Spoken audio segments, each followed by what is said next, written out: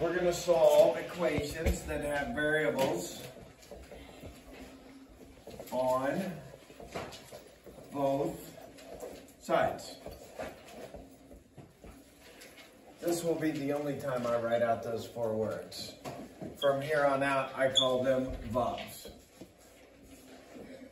Does that make sense? Because I don't feel like writing all those words. All right. So today, up until now, you have only had X's or Y's or Z's on one side of the equation only. Today, there's going to be some X's over here and some more X's over here. All right, let's look at a problem and let's get a game plan.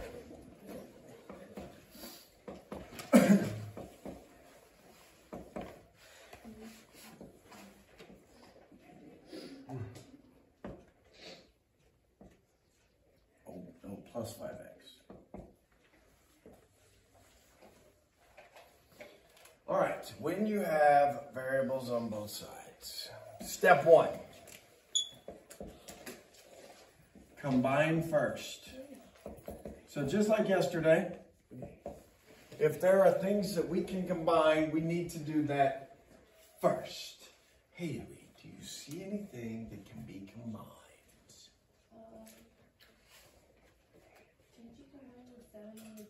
Sure. Aren't they both X's? Y'all agree with Haley we need to add the 3 and the 7 together. So how many X's are over here? 10x.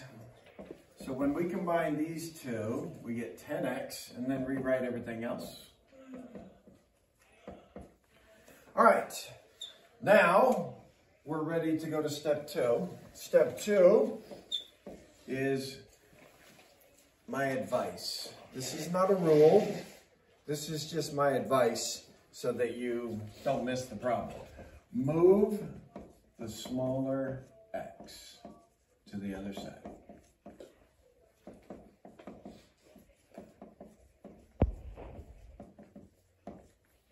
So I'm going to put here, this is my advice. Because if you want to be a rebel, you can move the larger x to the other side. You will still get the right answer, but your life is going to be more miserable than if you take my advice. Does that make sense? And if you want to have a miserable life, it's a free country. You're allowed. If you want to have an easy life, listen to Coach Murphy's advice. All right, so I've got 5x over here, and I got 10x over here. Who have I not picked on yet today? Alina, which one is smaller? The 10x or the 5x? All right, let's move it. How do we move 5x from here to here? We're not trying to just get rid of the 5.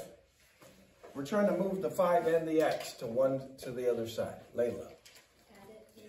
It is currently adding. We need to do the opposite of adding, which is, let's subtract 5x's.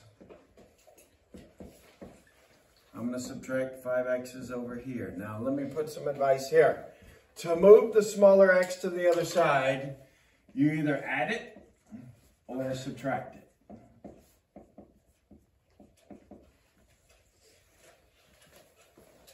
All right, let's see what happens once we do that. What's 10x minus 5x? 5x. And what is 5x minus 5x? 0. Cancels to 0. And bring down the 20. Hey, what kind of equation is it now? 1 step. Now it's an easy 1 step. What do we do? Divide by 5. Divide by 5, and boom. 4. What is our answer? 4. X must equal 4. Question. Good.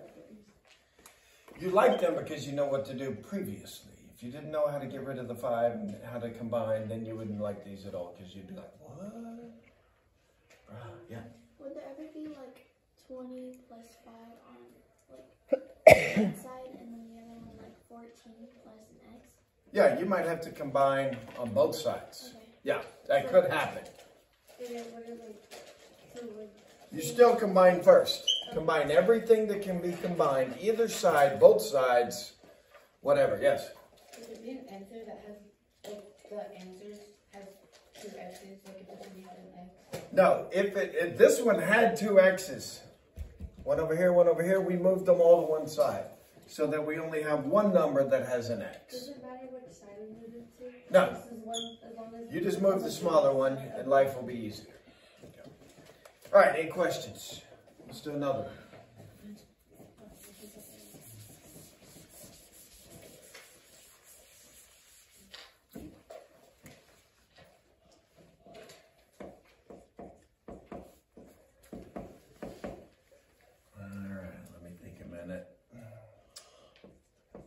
No.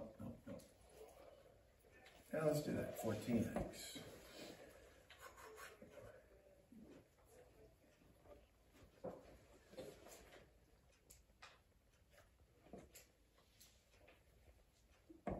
Let's see if my mental math worked out on this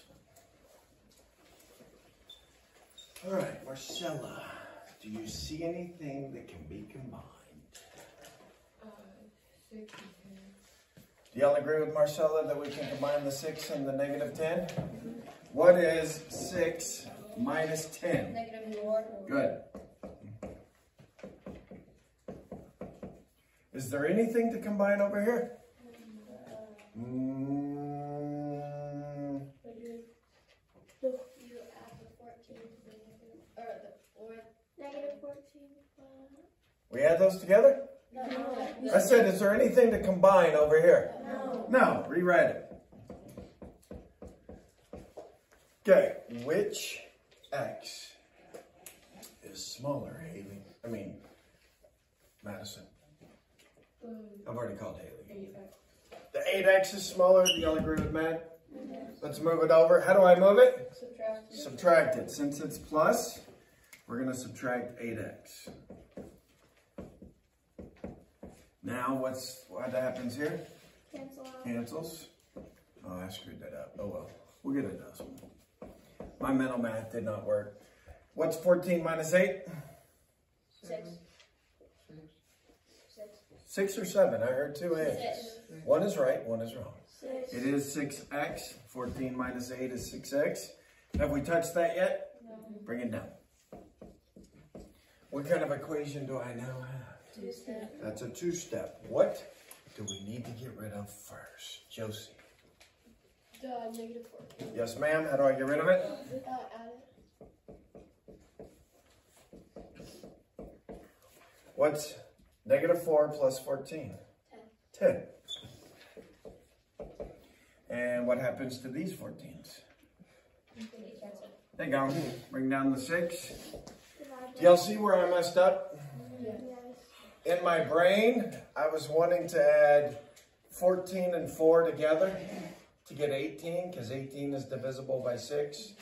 But I made one of the signs wrong, and so it didn't end up being 18, and ended up being 10. But that's okay. We can go ahead and divide by 6, and we will get a decimal on this one. What is it? 1.6 repeating? Yes. Questions? All right, let's do one more.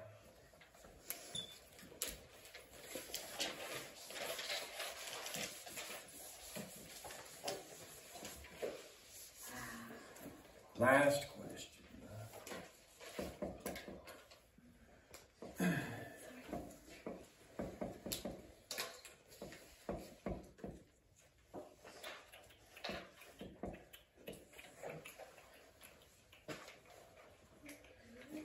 Kendra, do you see anything that can be combined?